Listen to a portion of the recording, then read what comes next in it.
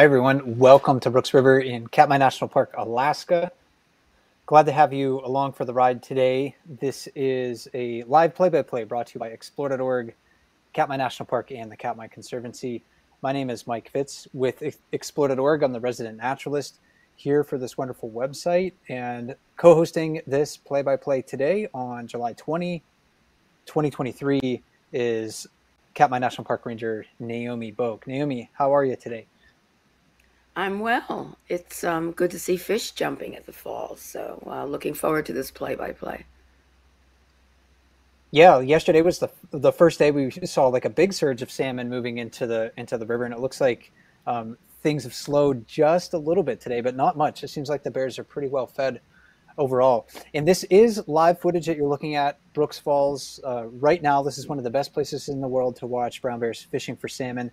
We don't know exactly what we're going to see during the broadcast over the next hour, but we're going to narrate the bear activity, the salmon activity, and help you have a better wildlife watching experience through the cams. We have different cameras at our disposal today. So this is the main Brooks Falls camera uh, attached to the wildlife viewing platform at Brooks Falls. We have the Falls low cam, which gives a bear's eye view of the waterfall. Just downstream of there is the riffles. And then farther downstream, maybe about like a half mile or so, 3/4 of a mile, is the Riverwatch camera. And then we also have the Cat's Riverview cam there. Also, the underwater camera available to us. Finally, if we want a mountaintop view, if the clouds do part, maybe we'll head up to Dumpling Mountain and check things out there. But it's pretty foggy up on top of the mountain today. Naomi, I like all of the cameras. I've actually never asked you if you have a favorite. I love all the cameras. It's just like I like being at the falls and I like being on the lower river. Um, you know, it, Dumpling Mountain can be spectacular. I do like the Riffles cam a lot because it gives us some interesting views of both the falls and the activity at the Riffles. Yeah, they each provide a really unique perspective on the river and great wildlife watching opportunities. So I also know that people are often tuning into the bear cams for the first time, maybe today, maybe yesterday, maybe recently. So let's take a quick tour, as I always like to do, to introduce you to the locations. Uh, Brooks Falls and Brooks River is located in Katmai National Park, Alaska, about 300 miles southwest of Anchorage. Brooks River is only about a mile and a half long, so about 3 kilometers. It's bisected by Brooks Falls.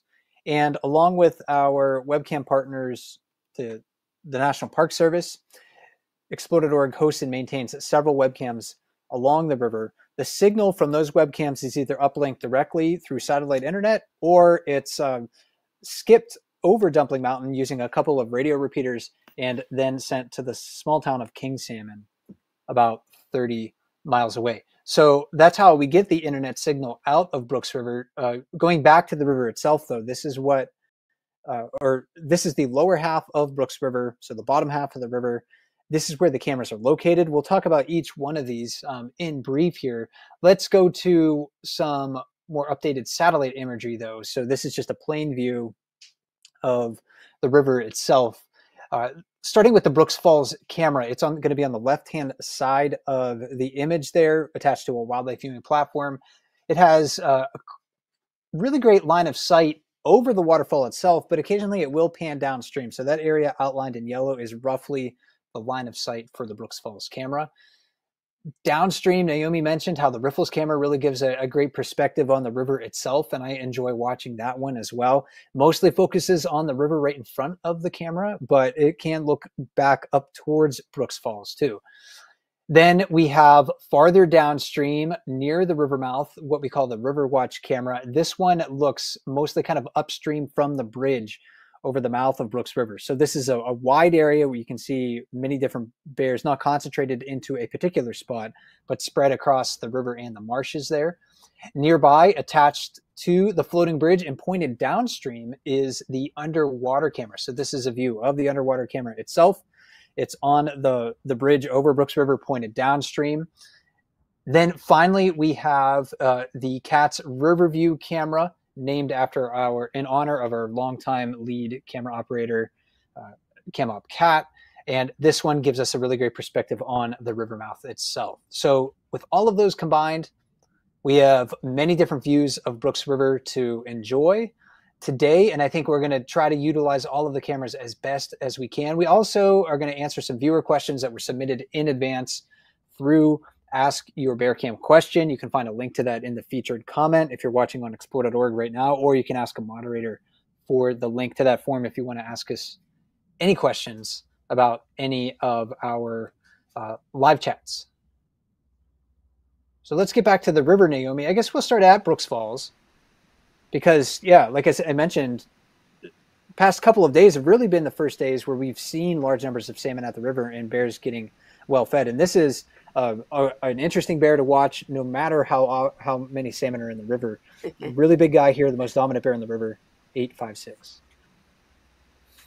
Yeah. Interesting to see him over coming from the office now into what we call the conveyor belt. He usually likes the jacuzzi. And he's such a dominant bear. And again, he doesn't have a nickname. He's only identified by his assigned identification number, 856. But he is so dominant, he can fish anywhere he wants to.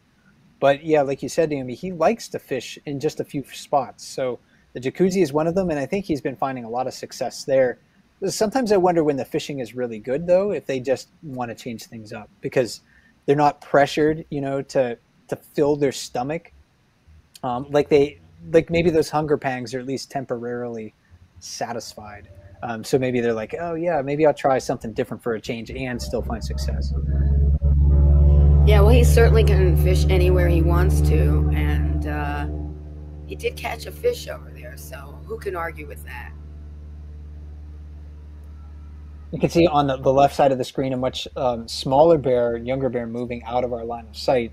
So one of the things that I love watching at Brooks Falls is how bears interact with one another. Naomi and I had a live chat yesterday about the bear hierarchy specifically, and how bears are interacting within that hierarchy and how it confers advantages to them and how they communicate to one another. So when you see a bear like 856 start to move around, watch for how other bears react because they will almost always just get right out of his line of travel. They do not want to tangle with him because he is so dominant. And then also, Naomi, that bear on the lip of the falls. Right, yeah, not very concerned. The bear in the lip of the falls, he doesn't seem to be very hungry to me, just based on how nonchalant he is about those jumping salmon. Yeah, and also 856 is not concerned about that bear. I mean, in the past week or so, he's really been very forceful in pushing out bears that he thinks might be competition for him, but he's okay with this bear.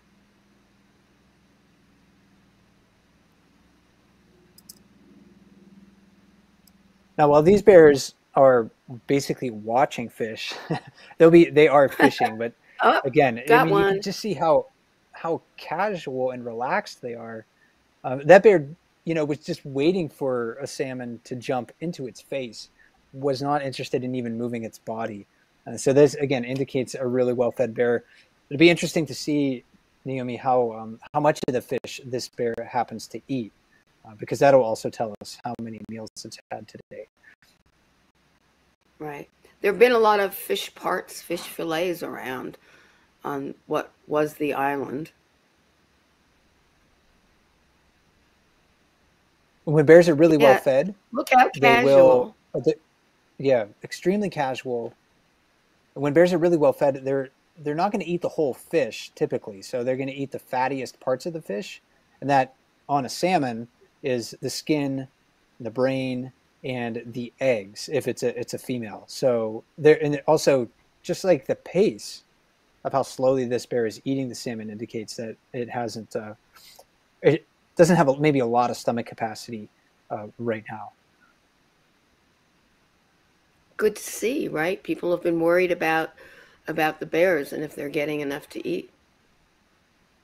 Yeah, the early part of summer, I think, was kind of tough for a lot of the bears because there weren't a lot of fish around. Bears were expecting fish. They were being as patient as they could, essentially. but they weren't getting that hunger satisfied. But for the bears that have stuck around Brooks River, their patience has really paid off the past couple of days, and it's one of those days where I think every bear is getting what it wants and what it needs, although in different ways.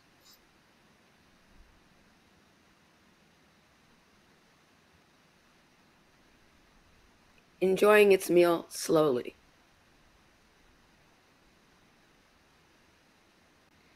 And it doesn't have I'm to waiting eat to fast see. as well because there's other bears around, right? I mean, 856 is not paying attention, and there's not doesn't seem to be competition on the lip, so it doesn't have to run away with that fish or gobble it down, so another bear doesn't have to get it. Yeah, that's another important consideration for brown bears is whether or not it can finish its meal before another bear is going to show up and try to take it away. So bears will steal from one another from time to time. Oh, look at that. Definitely did. Yep, definitely did not eat all of that that salmon. So that'll drift downstream, and that'll be available to bears who are using, maybe the riffles area or downstream in the lower river. In fact, so let's head down to our river watch camera right now because there are bears spread out in this vicinity. Basically, they are looking to scavenge dead salmon, maybe salmon that swam upstream and they got injured because there was like the density of fish yesterday was just so high. Not all of them probably made it over the waterfall if they wanted to. Maybe they knocked themselves silly. Maybe they got injured and couldn't swim upstream. And a lot of these bears, I think, also, Naomi, are just scavenging leftover salmon that have drifted downstream. Yeah, we've seen a lot of bears eating on the lower river, and having all those parts left over. I mean, it feeds birds and other creatures, but it's also feeding, um, as we spoke about yesterday, subadults, bears lower on the hierarchy, and maybe some family groups that aren't confident enough to go up to the falls.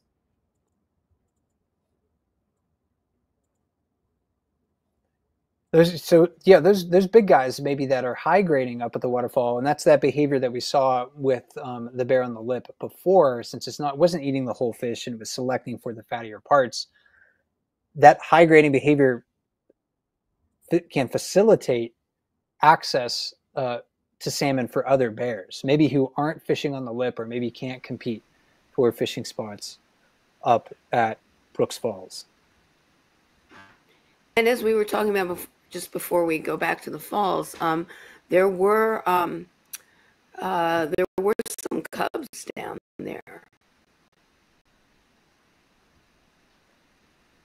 Yeah, I was wondering if we were looking at a family group on the cams just a moment ago. There have been Yeah. a bunch of families in this area. So if you're looking to see moms and cubs, they will go to the falls. A lot of times, though, I think we're seeing them more often on the Riverwatch camera and Cat's View camera. So if you want to see family groups, check out all of the cams, but definitely check out the cams at the mouth of Brooks River. Oh, and a diving bear. Yeah. Yeah. Oh, nice. We don't see that very often. No, it was okay. It was under for so long. I was like, did I take what I saw, what I thought I saw? Yeah, we don't see bears diving that much. Often they don't like to get their feet wet. So that one was under the water, maybe swimming quite a ways down to pick up a salmon carcass. So diving is a learned skill. Bears have instincts to, of course, find and eat nutritious food, but fishing is a learned skill, something that they have to practice to get good at. Diving is one of those things that not a lot of bears will do. But I think that was a really great example. And that was kind of a long dive for a brown bear.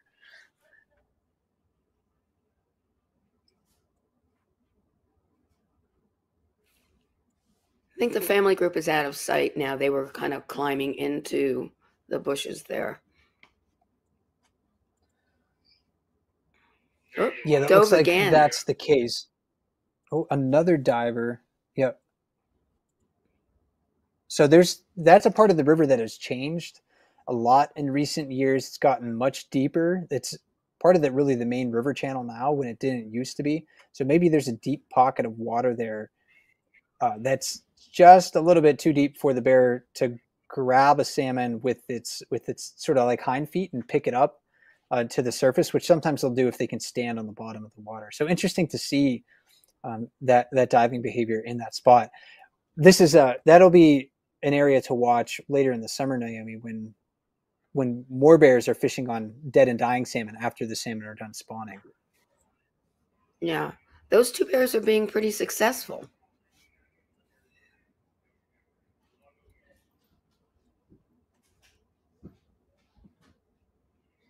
And I'm told by our camera operators that the bears at the falls are finding a lot of success as well. Bear going for dive number 3 in just the last couple of minutes here.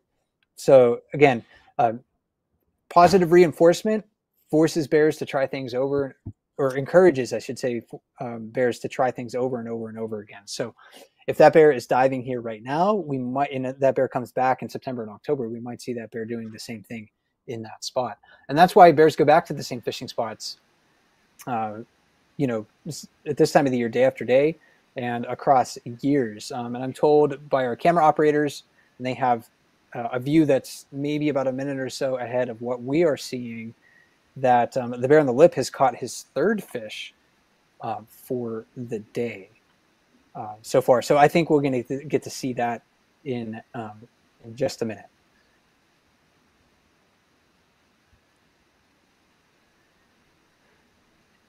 Times like this that I always wonder what 856 is. He's over there not catching, and there's this younger bear on the lip catching fish. Maybe he'll tell us one day. I wonder if bears find some sort of, or a sense of comfort by sitting in the river surrounded by food. Because you know, you'll see that sometimes, like you said, Naomi, you see a bear go into the water and they'll be surrounded by fish, but they're not just eating. They're sort of just sitting there. I think they have an instinct to catch vulnerable prey, even if their stomach is full, because they live in a world of feast and famine, right? They don't know if the salmon are going to be abundant tomorrow, so they got to take advantage of the opportunity. But believe it or not, they only have so much room in their stomach for food. So maybe if they are full, they're just sort of like waiting for some stomach capacity to open up as they digest what's in there already. But I also think, yeah, maybe it's just like a good feeling for them to have that level of comfort and security, in the sense, food security, by being surrounded by food. I think bears are emotional creatures, probably like domestic dogs in that sense, but it really doesn't seem to be well studied or studied at all. And they don't have like the facial, muscles to really kind of communicate what we would describe as emotions in dogs. Dogs have a much easier time expressing things by, curling their lips or something like that. And bears really can't do that. So it's maybe a little bit harder to tease out their moods.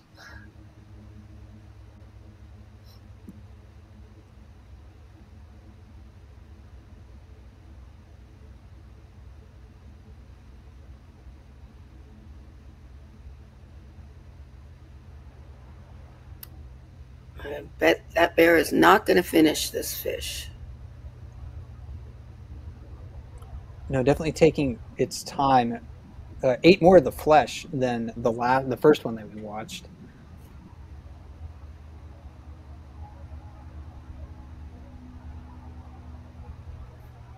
I also think sometimes, some salmon probably taste better than others.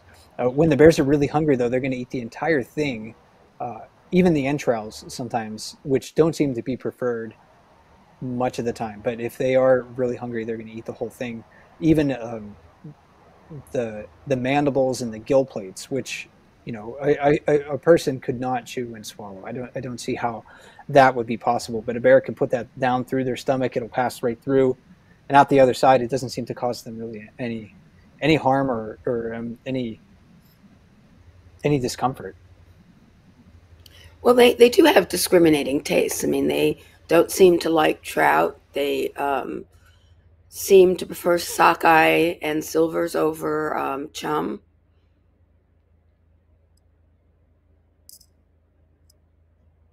Yeah, and they'll take what they can get for sure, but they do have discriminating tastes. And I know our camera operators talking about how some of the cameras are freezing from time to time. So we'll be cutting back and forth as the internet catches up with things. It's not something that we can necessarily control, but we do have maybe a family group at the river mouth of our frozen image. We'll see if that happens to catch back up here. So I'm hoping that's the case. Let me toggle in between settings here. Still frozen. Right, but so yeah, we'll cut back to this once it's unfrozen, folks. Oh, there it is. All right, thanks for your patience and sticking with this. Yeah, so this looks like a mother bear with looks like a couple of yearlings on the bank. Naomi, do you think that's number? I don't know if that's number 94 or not. Or 482. Yeah, that's another good possibility.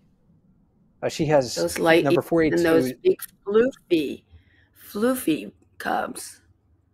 Yeah, maybe this is 482. Just you know, her mane is a little wetted right now, so it's not as puffy. And I haven't really had a great chance to watch her this year, but she has some pretty small 2.5-year-olds this year. And compared to the 2.5-year-old with number 910, you'll see, I think, a marked difference in family size if we ever see them sort of in the same frame.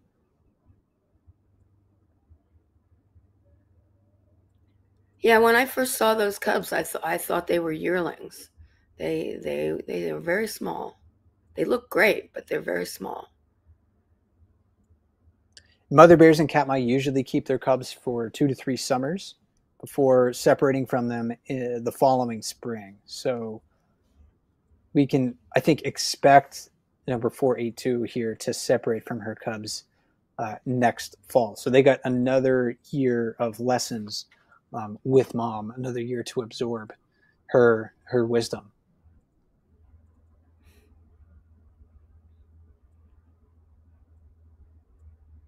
And we've seen the benefits of that for great. I mean, one of them was on the lip this morning and doing really well.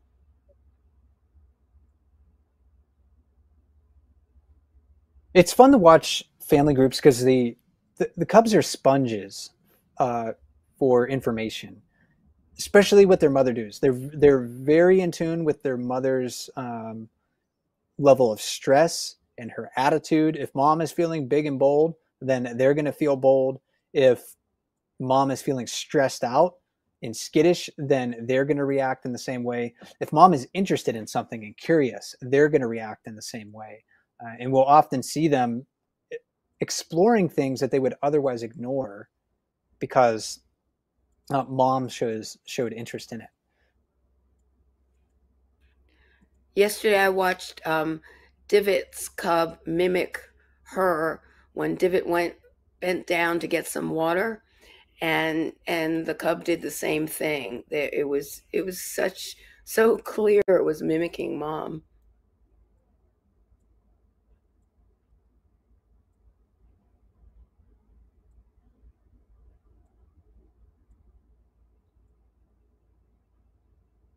Things are starting to clear up on Dumpling Mountain too. So people are wondering where the salmon go once they jump Brooks Falls. Many of them will spawn in the upper part of Brooks River, but that's really only about 3/4 of a mile upstream. So, you know, maybe 1.5 kilometers or so. Most of them are going to go into Lake Brooks and the tributaries off of Lake Brooks. So while we have that quick view, I wanted to show you that, but I also don't want to miss this. Mom swimming across the river with a cub on her back.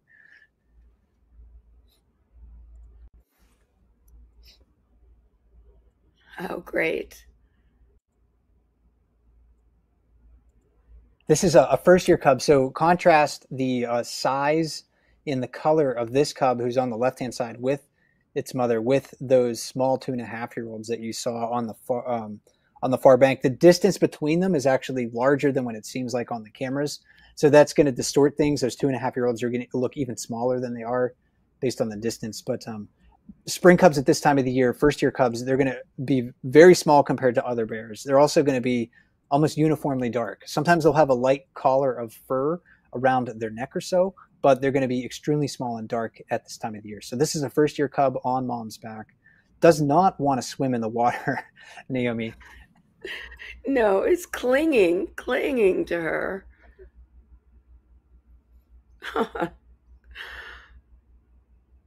Since they're designed like dogs and wolves, they're pretty well set up for swimming.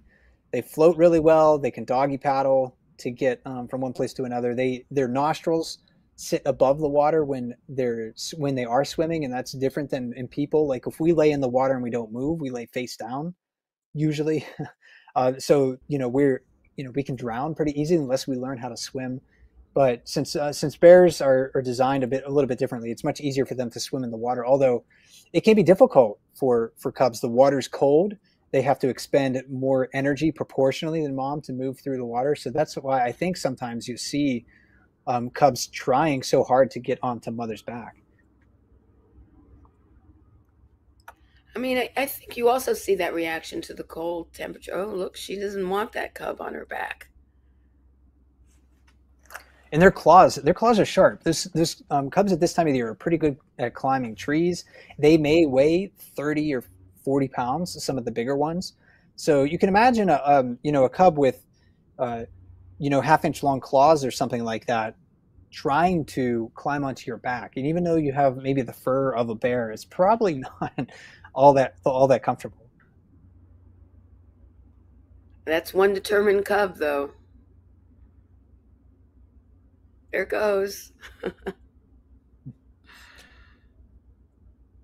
Much of the time, mothers are, focused on foraging and fishing, and they very much care for their offspring's welfare. A lot of the time, though, the cubs are kind of forced to keep up with mom. Mom needs to find food. She needs to forage. The cub needs to keep up. Mother bears will adjust their behavior depending on, whether their cubs are injured or healthy or something like that. But if mother determines, hey, that the cub is capable of it, she's like, hey, you're just going to have to follow me. So one of the interesting things to watch for when you're looking at brown bears is how the behavior of mothers varies, not only from family to family, but also just depending on the status and the health of the cub itself. Yeah, I mean, you saw that very clearly with Holly when her now subadult 335 had porcupine quills in its paw. She didn't go very far. She limited her range. But this mom is saying, cub, you better keep up with me, because she's looking for food. Yeah, great work by our camera operator here to follow this family through the grass. Looks like maybe they're going to move out of our line of sight here in just a moment, at least for this camera. Maybe this family will pop up downstream a little bit later on. Plenty of cover for them to rest and hide in the forest nearby if they want to. Just another example of how great the bear watching is on the lower river. I mean, people come to the Brooks River to go to the falls, but the bear watching can be just as great on the lower river.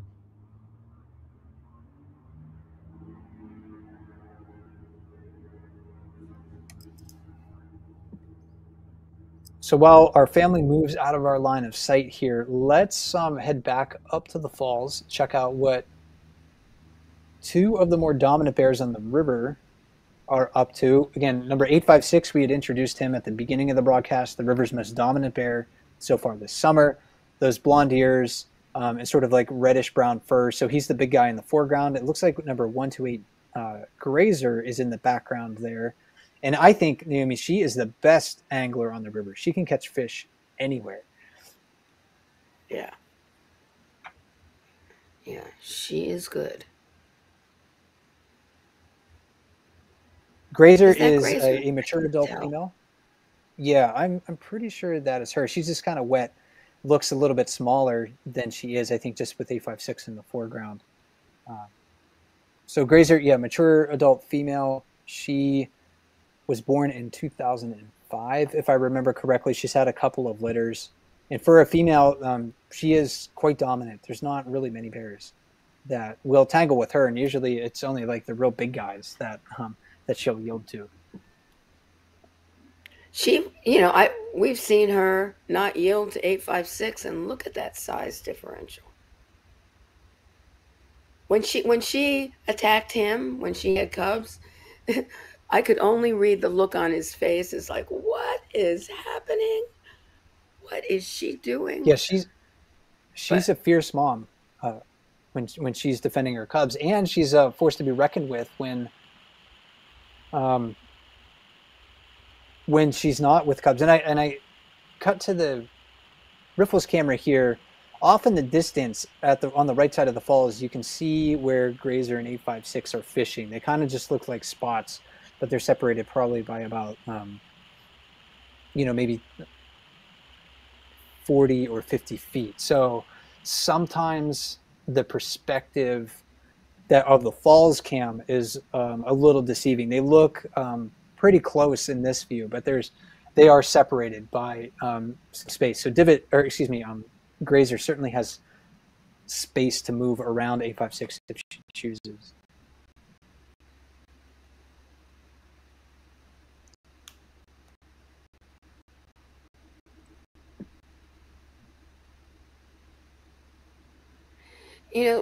Watching 856 this year, we always know how tall he is, but all these years with all this salmon, so early in the season, he really shows his size.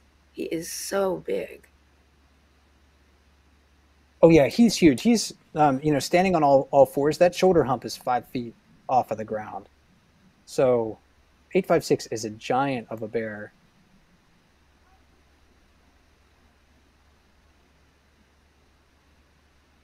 And he's willing to throw his weight around. He's not shy about it. And that was one thing why he is so dominant. I think since Naomi, we were looking at Grazer. I think that might be her again, still on the far wall there. I make mistakes in the play-by-plays with my IDs because my video feed isn't like the crisp 1080p that maybe people are watching at home with. But anyway, I apologize if I do get any of those IDs wrong. But we'll keep an eye on that bear for a moment. But I did want to talk about something that happened earlier today with 128's recently separated offspring. So this is the pair of them. Naomi, I think this is your photo, right, from earlier this summer? Yeah. Yeah, so yes, Grazer had two... Up the Valley Road, yeah. Yeah, they had... so she had... in the springtime, she still had her cubs. She separated from them. So now they're living a life of independence. We saw one of them earlier today on the lip of Brooks Falls. So that's on the left side of the screen, two bears on the top of the waterfall. And the one that's nearest to the camera on the lip of the falls is one of Grazer's offspring. And let's see, why did that freeze in the moment? I'll try to get that back. You're being so fancy, Mike. That's the problem. Yeah, I don't think it's me being fancy. But anyway, watch what happens when... so Grazer was fishing in the jacuzzi at the beginning of this clip. Now she's moving off the bottom of the screen. She's going to circle around to the lip of the waterfall. A lot of times people wonder, like, what happens when a mother her former cubs? And I think we're going to... and this is just a really great example. It's just one data point, but I think it really demonstrates something important. So here comes Grazer now, left-hand side.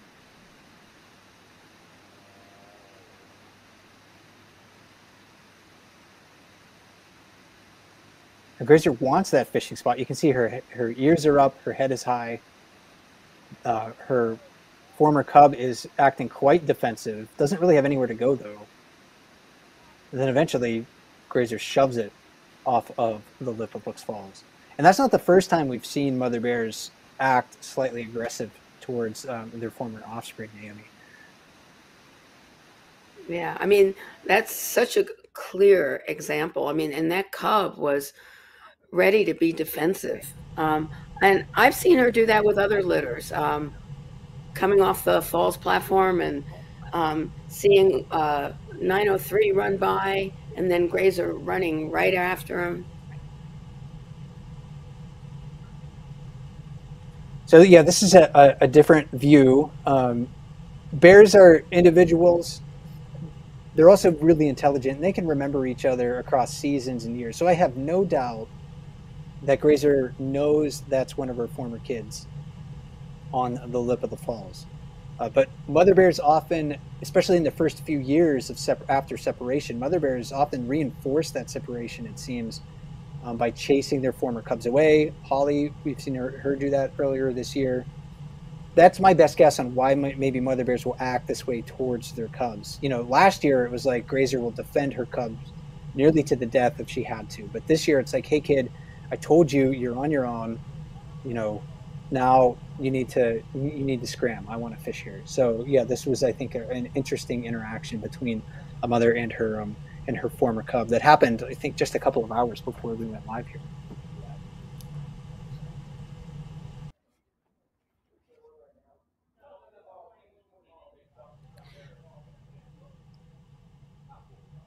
Let's head back to live footage at Brooks Falls. So still that same bear on the lip of the waterfall, slowly catching fish. If we go to our main falls camera, yeah, 856 on the left-hand side. And I think you're right, Naomi. I think I was mistaken before. That does not look, from this perspective, that does not look like Grazer on the far wall. The profile earlier in the blonde ears, I think, tricked me when that bear was in the far pool. Yeah, it's so easy to be tricked. I say I don't know a lot about bear IDs.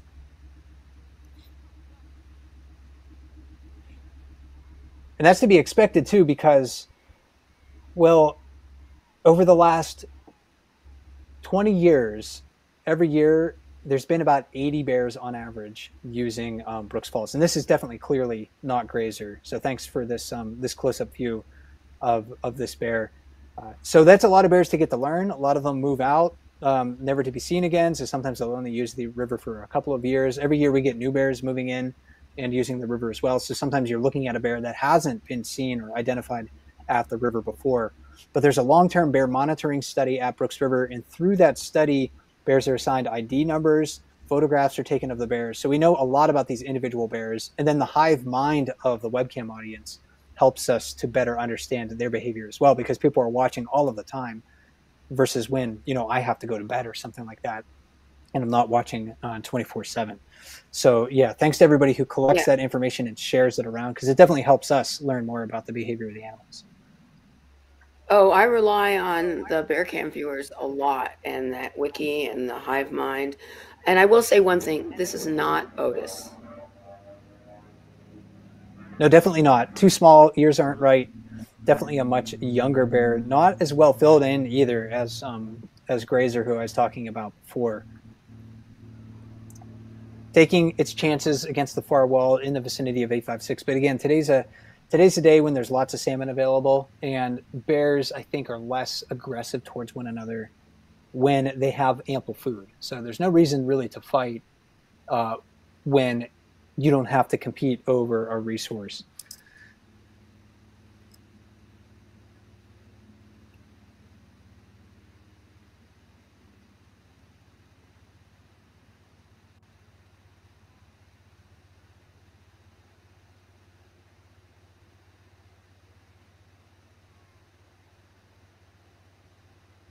Mike, Naomi, does this is that back wall give? Oh, I just have a question. Does that back wall sure. give bears there a bit of security and safety? They don't have to watch their back, so to speak. I think so for some bears, for sure. Their their hindquarters are places where we see them with sometimes big wounds. So if a bear catches them off guard, either by surprise or in a fight. The claws can do a lot of damage to those hindquarters. So you don't want to really leave that exposed. And we see that in interactions between bears.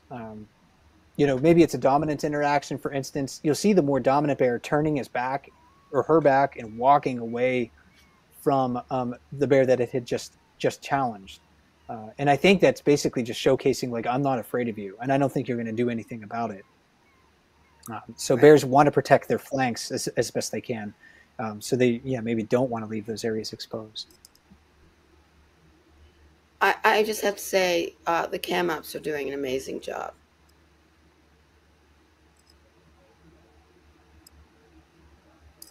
Yeah, thanks to our volunteer camera operators and our volunteer moderators who help make Explore.org experience so good. The viewing experience is, in a sense, curated by our camera operators because these cameras are remotely controlled. So there's no artificial intelligence or machine learning right now that is following the bears. It's a person that's logged into the cameras remotely who's driving them at this point in time.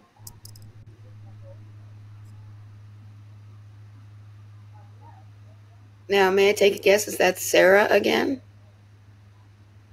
Or is it 717?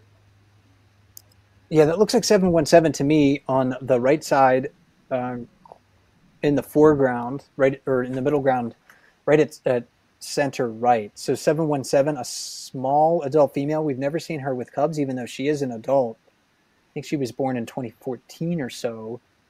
We don't know that for sure. We suspect that she was. But yeah, she's a small adult female. She doesn't seem to, Naomi, she's one of those bears, and you've seen her in person too. She's one of those bears that's not really like assertive. Like, you're not going to see her shoving her in between like 3 or 4 bears in the lip of the falls or in the far pool or something like that. She's maybe a bit more timid in that sense, waiting for scraps, looking for things that can't swim away. Maybe that's why she's not very And she big. got it. Yeah, but that Well, and strategy she's got a can pay off. nice size. Yeah.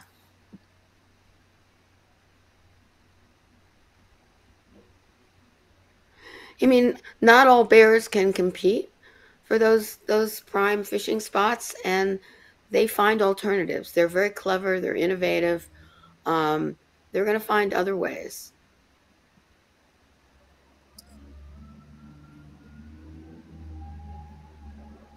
That's one thing that they can do is they can partition themselves into different niches at Brooks Falls. Because if they all tried to fish in the same way, there would only be a few bears who would have space at the waterfalls. So not only do they learn by watching each other, but they also learn to utilize space that's available to them. So if their preferred fishing spot is taken by a more dominant bear, then a lot of times they'll just simply wait.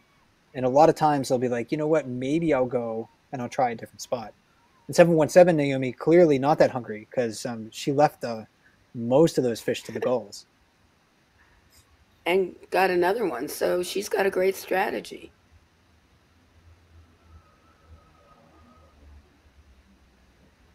Seven 717 here, this small adult female, high grading, again, clearly looking for the fattiest parts of the fish. Bears are really good at digesting protein, so you may wonder why would they skip the rest of the fish? And that's because their digestive system is primed to digest sugars and fat. So when you can skip the protein and go straight to the fat, that's going to allow them to build the fat reserves quicker, and those are the fat reserves that are necessary for them to survive winter hibernation. They're also getting enough protein from the salmon to build their muscle mass at the same time. So salmon are really a great energy source for them.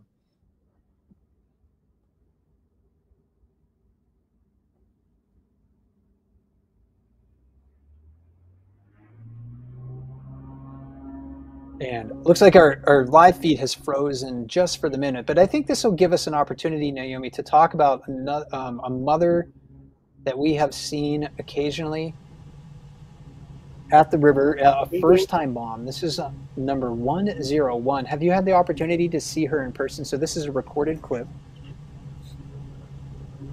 I haven't seen her, no. So this is very interesting to me.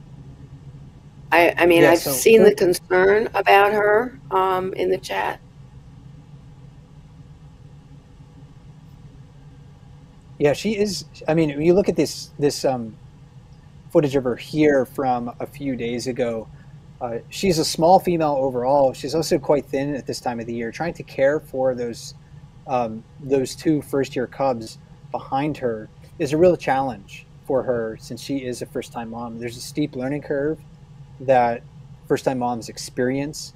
Um, I can't imagine, what it's like and what they must have to go through. I mean, they have some memory for what their mothers do, but a lot of this is just kind of like instinct and also the personal learning from their own personal experiences as they're trying to raise their offspring.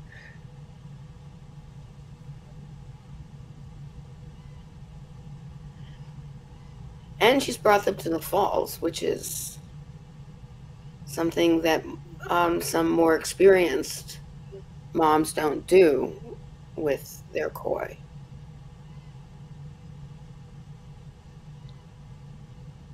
That's yeah, Some one of do, the though, differences some of the between experienced yeah moms. yeah, but the differences between mother bears can be where they fish with their cubs. Some like Grazer will take her first year cubs to the falls. 402 often takes her first year cubs to the falls. Divot will not though. Divot's a very experienced mom. She doesn't take her cubs to the falls when they're this age. So it depends. Again, it's back to the individuality, what they know is successful for them. Then also how they're weighing the risk and reward. That's something that we talk about frequently on the cams with mother bears. You can definitely see that 101 here a few days ago was quite skinny. It was rough for her, the past few weeks because there were few salmon around. But I think yesterday and today she's been able to get many more meals in her stomach to help satisfy that what must be a tremendous hunger for her at this time of the year because she's still producing milk for her cubs.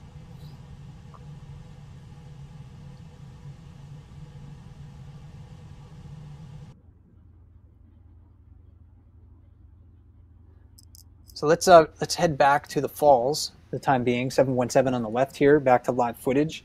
If you joined us a little bit late in the broadcast, thanks for being here. My name is Mike Fitz with Explore.org, talking with Katmai National Park Ranger Naomi Boak about brown bears and salmon at Brooks River in Katmai National Park. And this is live footage right now, looking at 717 on the left-hand side, maybe young adult male there or older subadult sort of at center right. Again, look at size difference, right? How small 717 is compared to that young bear.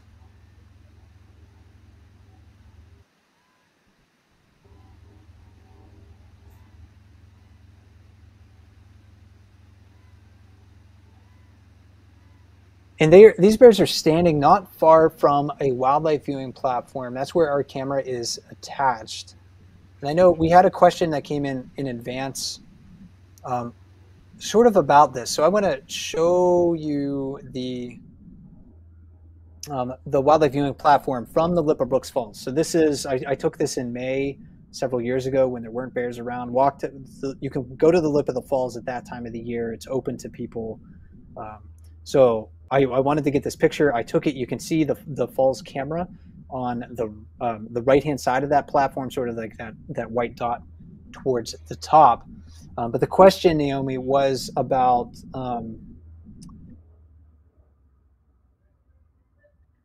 impact the bears. So somebody was wondering. I was watching lots of bears, and I heard people talking and cheering. How close can people get there? And is it dangerous for people or disturbing to the bears? Yeah, well, um, the noises can be disturbing to the bears. It's not really dangerous on that platform. I mean, the bears go under it and behind it and around it. Um, I've not been there when a bear has tried to come on the platform. I mean, if they really wanted to, they probably could, but I don't think they want to. I don't think they want to be around all those people tightly packed on that platform.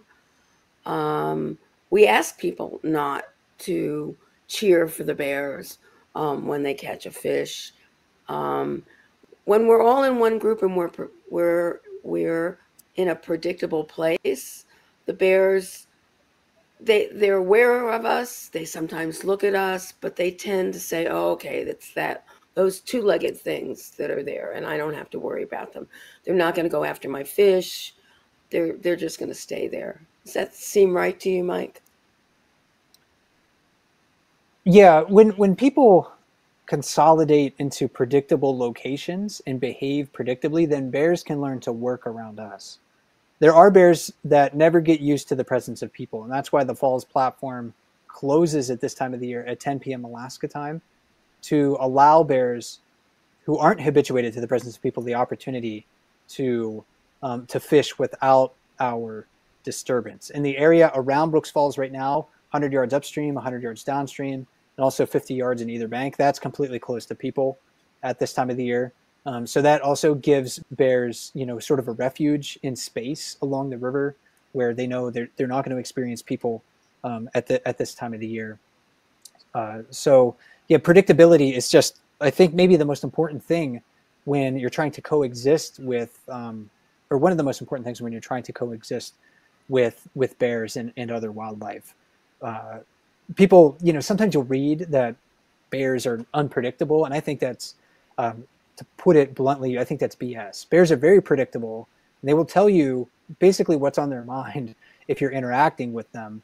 As long as we know how to read their behaviors. It's people that's unpredictable. You can think about how wide-ranging the reactions of people are towards bears, and how hard it might be for a bear to try to read human behavior, because in some situations they'll be like, "Oh, this person seems okay with my presence, and it's acting quietly, and it's respectful, and it's up on the wildlife viewing platform." And then it walks away from there, and it's in the forest, and it encounters somebody on the trail or something like that, who's scared, or maybe you're not supposed to run, but maybe runs or shouts at the bear or something like that. So I think people are maybe the most unpredictable element of the bear's experience in the Brooks River area.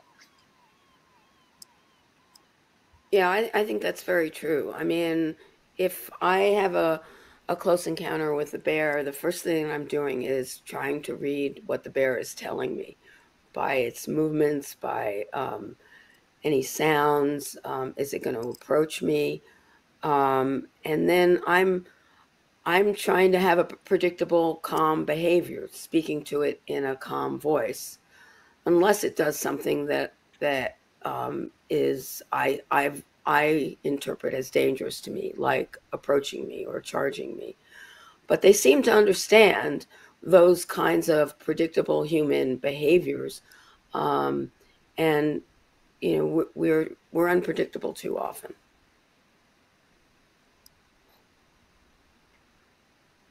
And when you are at Brooks River, and I hope lots of you have the opportunity to visit um, in the future, um, be sure to consider how your visit can impact the bears themselves.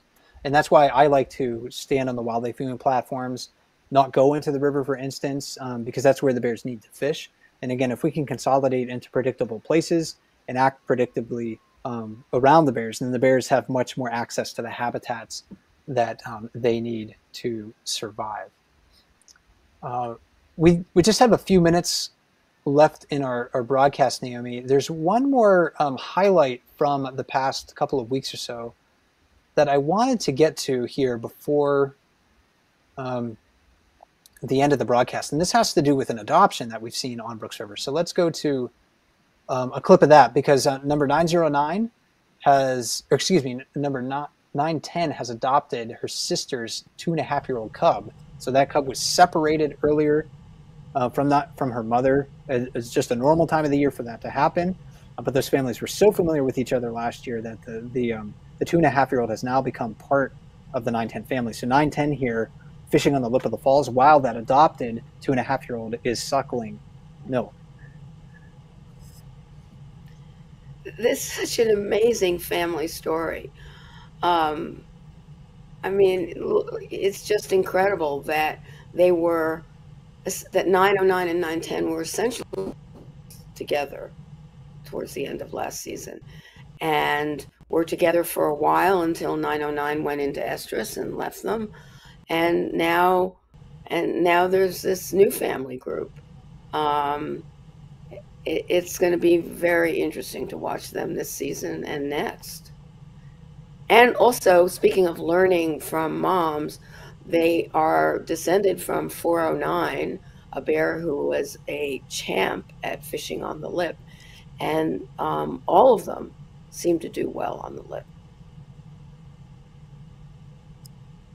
It's also created a conundrum between the cubs themselves. So the 2.5-year-old and the biological yearling of number 910. So this is a different clip. This is, family life isn't always, hugs and kisses, right? I mean, it includes Right.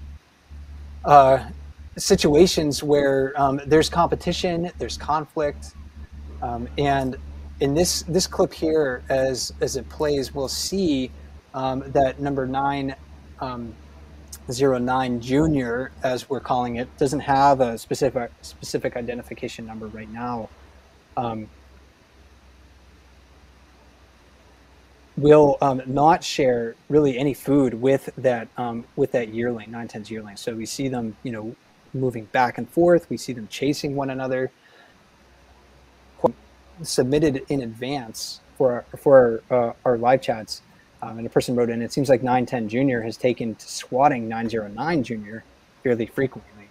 In a period of relatively scarce resources,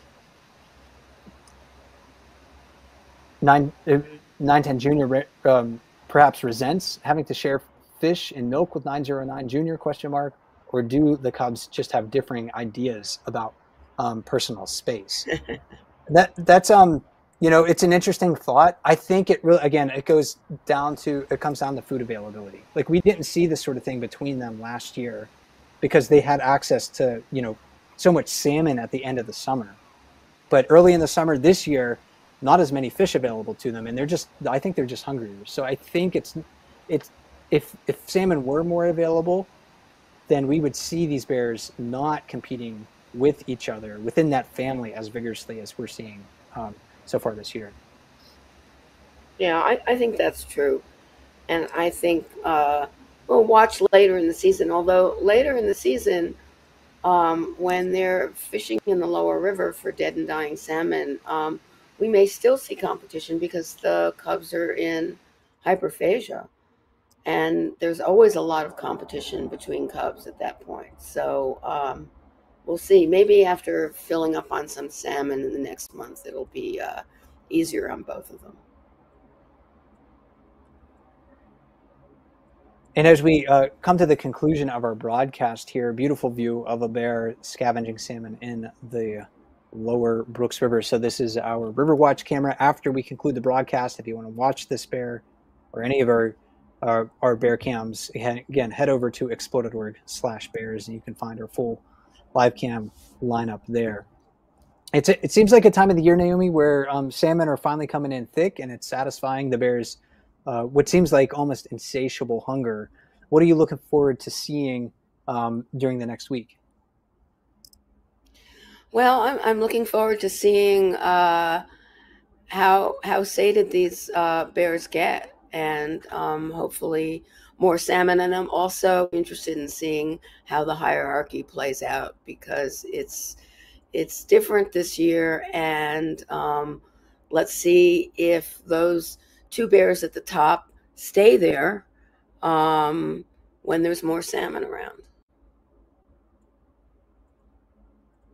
Lots of storylines yet to be concluded this summer. So yeah, tune into the cams, join the conversation in the comments, let us know what you see, and pay attention to how the bears are changing their behaviors depending on the availability of fish, how they satisfy that hunger. Each one of them is going to be doing it in a different way, and it's one of the things that makes watching the bear cams, I think, so interesting. Naomi, thanks so much for joining me today. It's been a fun conversation, and I look forward to having more play-by-plays with you this summer. Same here. My name is Mike Fitz with explore.org. My co-host for the play-by-play today was Katmai National Park Ranger Naomi Boak. We'll be back with another play-by-play, same bear time, same bear channel next week. So 7 p.m. Eastern time, 3 p.m. if you are in Alaska on Thursdays. Have a great day, everybody. And until we see you again, enjoy the bears.